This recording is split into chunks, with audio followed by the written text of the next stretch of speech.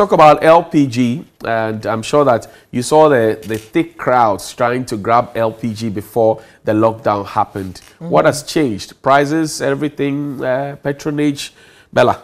Well, yes. So we'll be speaking to Mr. Gabriel Kumi. He's the vice chairman of the LPG Marketers Association. And I remember that sometime back, a few months ago, we had a conversation with them where they were asking government to get rid of what they described as nuisance taxes on LPG in order to allow more people to be able to patronize and to be able to use LPG, which is a cleaner form of cooking as well. And now we're hearing that the NPA announced a 13.5 Ghana pesewa per kilogram cylinder recovery levy, which took effect from April 1st, 2020. And now the LPG Marketers Association are kicking against that as well. So Mr. Gabriel Kumi is on the line with us. Hello, good morning. Mr. Kumi, good morning. How are you? I'm fine, thank you. How are you doing? I'm good. All right. So first of all, can you give us some updates? What led, if you have any idea, what led to the NPA announcing the 13.5 pesewa per kilogram cylinder recovery levy, even though you had also clearly indicated that you needed government to take away the nuisance tax on LPG? Thank you very much, my sister. Before I proceed, I want to make 2 points very clear. Okay. The first point is that our current position has nothing to do with the cylinder recirculation government intends introducing. In fact, even though our members have some issues with the policy, we have decided to cooperate fully with NPA to ensure the implementation of that policy. Okay. The second point I want to make very clear is that the LPG Marketing Companies Association of Ghana, our position on taxes on LPG is very well known. I think I came to your studio somewhere last year and we had a wonderful conversation on that. So we have been, for the past 2 years, we have been appealing to government to take away the existing taxes on the product, to make the product more affordable so we can get many more Ghanaians to use the product, because we believe that the benefit this country stands to gain by pushing up consumption of LPG far more outweigh the benefit we are gaining from these taxes. Okay.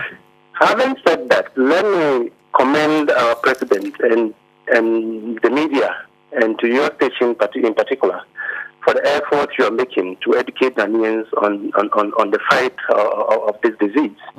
The president has been giving a lot of freebies. He's giving free electricity, free water, and a lot of other things to ensure that the Ghanaian is much more comfortable.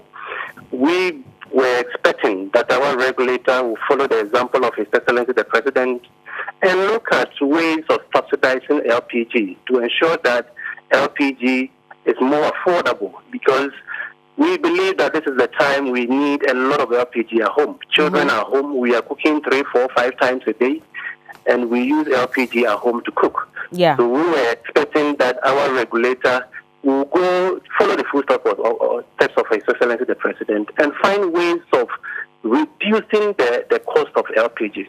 But unfortunately, we rather had a tax being introduced on the product last week. We believe that is most unfortunate.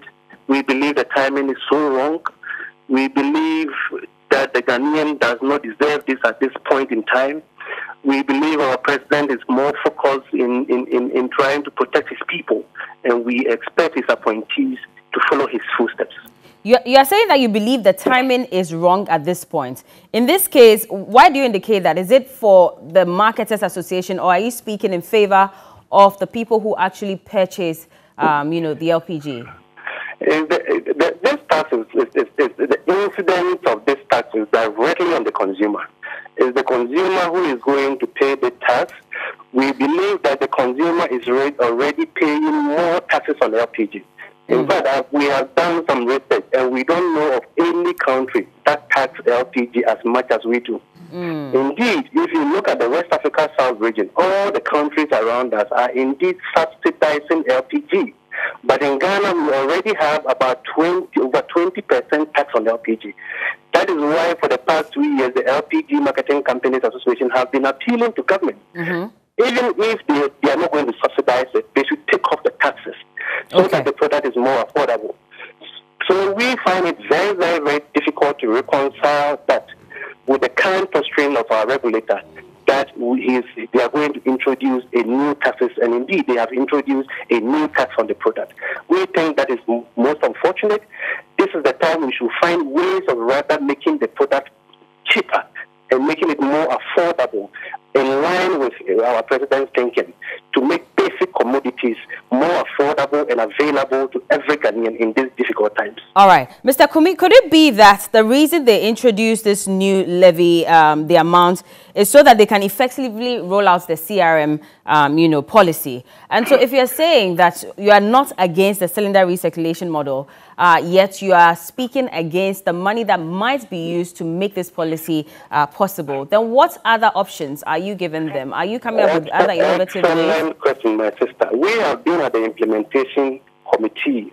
We have collaborated very effectively with NPA, and we have given very concrete suggestions as to how we can fund the cylinders for the cylinder recirculation. For instance, if you look on the price build-up of LPG, there is a 5 pesos per kilo of margin that Ghanaians have been paying, and that is meant for LPG promotion. Ghanaians have been paying that margin for the past 20 years. We have no idea what that money is being used for. That 5 pesos per kilo currently raising in about 1.2 million cedis a month. Okay. We believe when we go into that fund, we should be able to find more than enough money to sponsor this cylinder recirculation agenda of government. We believe the government objective of trying to increase access and penetration of LPG from the current 25% to 50% is a very laudable one. Yeah. But you also know that LPG is a product with an elastic demand. What if you want more patronage? What you rather need to do is to reduce prices, bring prices down, so you can attract a lot of people into the consumption net.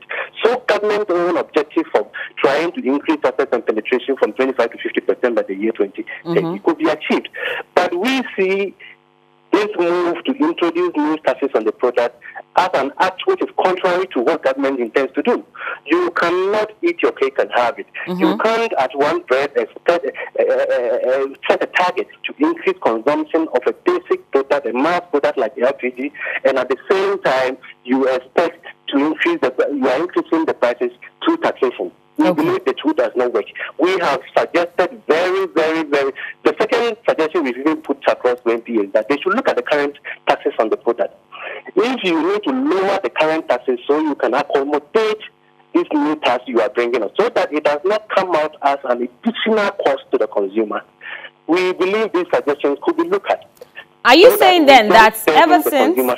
Okay, are you saying that ever since you started advocating for the nuisance tax to be taken off the LPG, government has not done anything about it at all? Not at all. As we speak to you now, the taxes are still on it.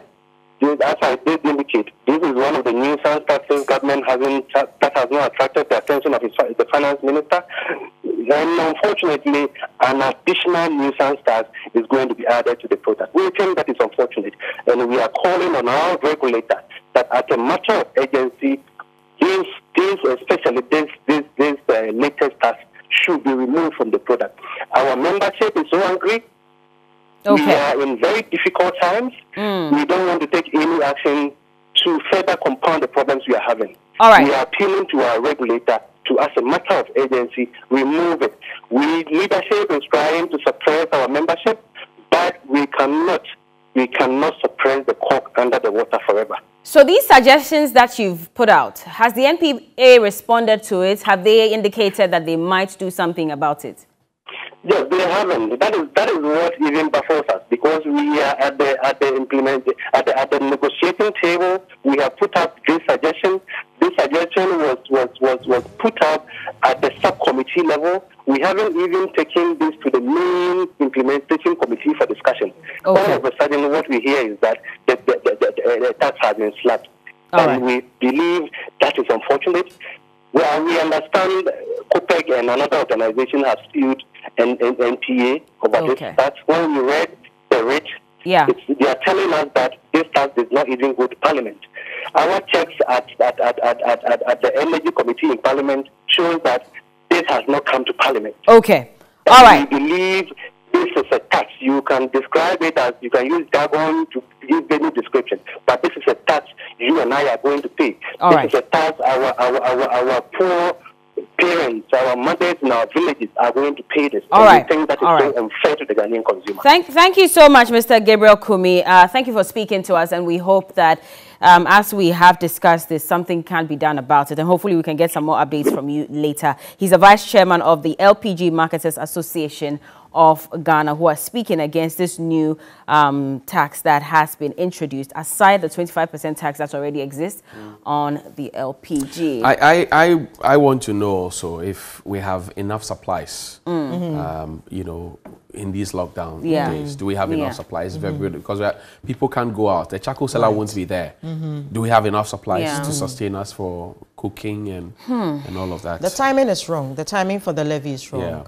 So I think, I mean, their concerns are legitimate. Definitely. At this point, look, at this point, I don't think that, and I will always side with Dr. Letitia Pia when what she said. She said, the symptom of the economy is the health of the people. The symptom of the economy is the health of the people. It's only healthy people who pay taxes.